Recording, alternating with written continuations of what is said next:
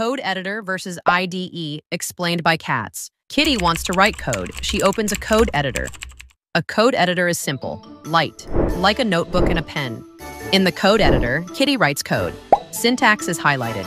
Maybe a few plugins, fast, clean. Then the project grows, many files, debugging, builds, tests. Chaos. Now Kitty needs an IDE, an integrated development environment. An IDE is the full kit made for a specific development.